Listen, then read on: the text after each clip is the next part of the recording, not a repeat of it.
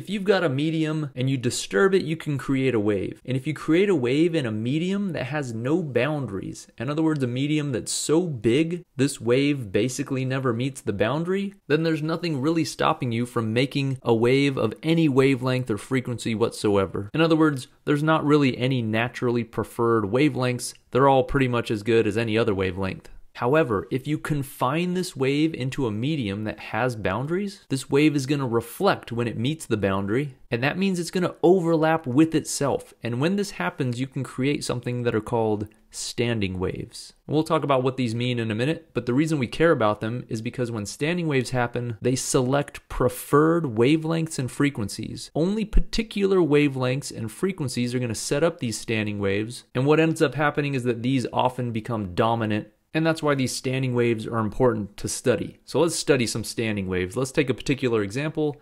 Let's say you've got a string, well, not that many strings, one string here, and you nail this string down at both ends. So you're going to prevent any motion from happening at the end of this string. The string can wiggle in the middle, but it can't wiggle at the end points. And this isn't that crazy. A guitar string is basically a string fixed at both ends. Piano strings are strings fixed at both ends. So the physics behind standing waves determines the types of notes you're going to get on all of these instruments. And by the way, this point over here, we're basically making sure that it has no motion. So by nailing it down, what I really mean is that there's going to be no motion at this end point and no motion at this end point. And instead of calling those no motion points, physicists came up with a name for that. They call these nodes. So node is really just a fancy word for not moving at that point. So for this string, there's going to be nodes at each end. And we'll see, when you set up a standing wave, it's possible that there's nodes in the middle as well, but there don't have to be. For this string though, we're making sure that there have to be nodes at each end. So why does a standing wave happen and how does it happen? Well, let's say you give the end of the string here a little pluck and you cause a disturbance. That disturbance is going to move down the line because that's what waves do. It's going to come over to here. Once it meets a boundary, it's going to reflect back to the left. Now, it turns out when a string hits a boundary where it's fixed, when it hits a node, in other words, it gets flipped over. So you might have tried this before with the hose. If you send a pulse down the line and you try to see how it reflects, it gets reflected upside down. That doesn't matter too much for our purposes, but every time it's going to reflect, it flips its direction and it keeps bouncing. Now let's say instead of sending in a single pulse, we send in a whole bunch of pulses, right? We send in like a simple harmonic wave. Now when this thing reflects, it's going to reflect back on top of itself because this leading edge will get reflected upside down this way, and it's going to meet all the rest of the wave behind it and overlap with it, creating some total wave that would be composed of the wave traveling to the right plus the wave traveling to the left. And you can use superposition and interference to figure out what that is, which for most wavelengths is just going to be a mess. So if you just send in whatever wavelength you want and let it reflect back in on itself, the total wave you get might not really be anything special. It might just be sort of a mess in here. Nothing really all that interesting. However, there will be particular wavelengths that set up a standing wave, and I'll show you what that looks like in a minute. How do you find these special wavelengths? You simply ask yourself, what wavelengths could I draw on this string so that there was a node at each end? What wavelength would fit inside of this region and have a node at both ends? So instead of trying to add up a complicated superposition of waves, we can figure out the special wavelengths simply by drawing them and seeing which ones fit. So let's try it out. Let's get rid of all of this. All right, what wavelengths would fit in here? Well, we know what a simple harmonic wave looks like. It looks something like this. So the question we need to ask is, if we start at the 0 point, because I want to make sure I have a node at the left end, what might the shape of this graph look like so that I reach a node at the other end as well? Well, the first possibility, look at it. I started a node. When do I get to a node again? I get to a node when it takes this shape right here. There's another node. So the first possibility, which is going to be the longest, largest possibility, would be a wave that just kind of looked like this. Looks kind of like a jump rope. This would be the first possible standing wave you could set up on this string. And that means it's special. It's called the fundamental wavelength. This is the big daddy. This guy dominates all the other wavelengths we're going to meet. Yeah, there's other standing waves you can set up on here, but this one's the big alpha dog. And if you let this string vibrate however it wants, it's going to pick the fundamental wavelength. And so what would we see happen? The string's not just going to be suspended in air like this. It's going to be moving around, but these are called standing waves because this peak no longer looks like it's moving right or left. This peak is just going to move up and down. So a lot of times when we draw these standing waves, we draw a dashed line underneath here that mirrors the bold line, because all this peak's going to do is go from the top to the bottom, then back to the top. It's just going to oscillate. It's going to look like a jump rope, but it's not revolving. It's just moving up, then down, then up, then down. It takes this shape, then it would be flat, then it might look something like this, and then it comes down to here, and then it goes back up, and it keeps going up and down. We call it standing. It's more like dancing. It's kind of like a dancing wave, but we call them standing waves because these peaks don't move right or left. So that's the fundamental wavelength. What would the next possibility look like? Let's see, we got to go from a node. We know we have to go from node all the way to another node. That was the first one. So let's just keep going and go to the next one. That would be the next possible standing wave because it'd have to fit within here. What would that look like? It would come up, it would go down, and then it would come back up so that it meets this node on the other end. That would be the next wavelength. Sometimes this is called the second harmonic. Second, because it's the second possibility. Harmonic, because these are resonances, and this term is used a lot when you talk about resonances with musical instruments. What would the third harmonic look like? Well, we got to start at a node. We go to this one. That was the fundamental. This is the second harmonic, so that's going to be the third harmonic. So this one's going to come up. It's going to go down, it's going to go back up, and then it's going to come back down, and that would be the third harmonic. And you can see you could keep going here. You can create infinitely many of these. But let's analyze what's going on up here. What's actually happening in these standing waves? Note that there's going to be points like right here on this third harmonic. And if I draw its mirror so that I can get this, so this is what it would look like maybe a little after, actually exactly 1/2 of a period after this bold line. So you wait.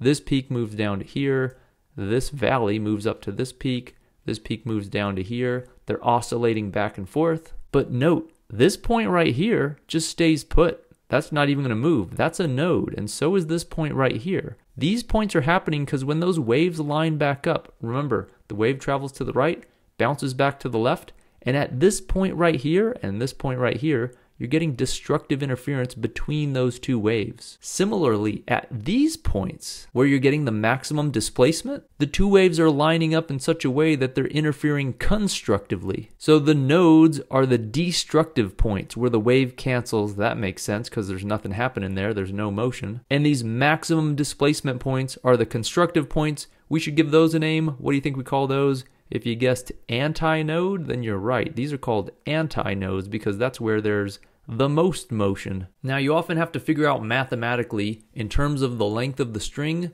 what are the actual wavelengths you can get? So drawing the picture allows you to find those, but how do you actually get them mathematically? Well, I've kind of created a horrible mess here, so let me clean this up. Sorry about that. Get rid of all that. Let me just add some strings in here. And so this doesn't get too abstract, let's just say the length of this string, it's pretty big. Let's just say it's 10 meters. A really long string, you secured at both ends. So the first standing wave looked like this. Jump rope mode looked like that. Now, if the string has a length of 10 meters, what would be the wavelength of this wave? You might say 10 meters, but no, this is not one whole wavelength. Remember, if we looked at this wave pattern we had over here that we were using, this is one entire wavelength. You had to go all the way to here to get through a whole wavelength. This was only half of a wavelength. So this jump rope is only half of a wavelength. What would a whole wavelength look like? This would extend all the way out here, all the way back up. I can't really get there so I don't go off screen. That would be a whole wavelength. So this would be 10 meters and then another 10 meters. That means the wavelength of this wave, even though a whole wavelength isn't fitting in here,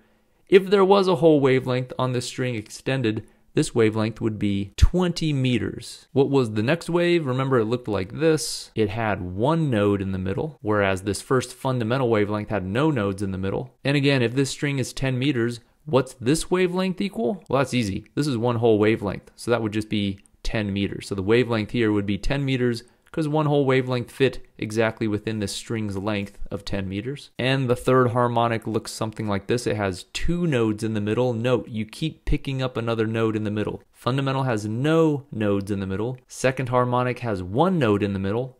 Third harmonic will have two. The fourth will have three, and so on. So what is this wavelength? This one's a lot harder for people to figure out. So let's look at this. One wavelength is all the way to here. So this is a wavelength. but our string is this long. So what fraction of this length is this wavelength? Well, look at this wavelength is 2/3 of the entire length of the string. So that means we could just say that this wavelength is 2/3 of 10 meters, which is, we could write it as 20 meters over 3. And we'll keep going here. I'll draw the rest. This is the 4th harmonic. How big is this wavelength? Well, this wavelength covers half of the string. So this wavelength is going to be half the length of the string, and that's going to be half of 10, which is 5 meters. And we can keep going. I can draw the 5th harmonic down here, and it would look like this. And you can ask yourself, how big is this wavelength? Well, this wavelength, let's see, 1, 2, 3, 4, 5. I got 5 of these humps in here. So this wavelength is going to be 2/5 of this entire length. So I'm just going to write lambda is 2 times 10 would be 20 meters. So 2/5 of 10 would be 20 meters over 5. Oh, which we could simplify as 4 meters. But what if they asked you for like the 43rd harmonic? If they're like, hey, what's the wavelength of the 43rd harmonic? I don't want to sit down and draw like 43 of these things and try to figure out what fraction it is. And you don't have to. There's a pattern here. So let me show you the pattern. So this is going to look kind of weird, but I'm going to write this first fundamental wavelength as 2 times 10 meters over 1. And then I'm going to write this second harmonic as 2 times 10 meters over 2. And I'll write this third harmonic as 2 times 10 meters over 3. This 4th harmonic is going to be 2 times 10 meters over 4. This 5th harmonic could be written equivalently as 2 times 10 meters over 5, since that's 20/5. And now, hopefully you see the pattern, you realize, okay, I see what's going on here. If I want the wavelength of the nth harmonic, n could be like the first, the second, the third, so n is really just an integer, 1, 2, 3, and so on. I can figure out what that wavelength would be simply by taking 2 times the length of the string. I'm going to write it as L, so this applies to any string of any length as long as it's got nodes at the endpoints. So take 2 times L and then just divide by n.